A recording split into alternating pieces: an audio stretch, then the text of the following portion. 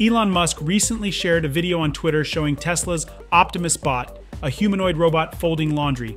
This demonstration is part of Tesla's ongoing development of Optimus, initially unveiled in 2021. The robot is designed for tasks that are unsafe, repetitive, or boring for humans.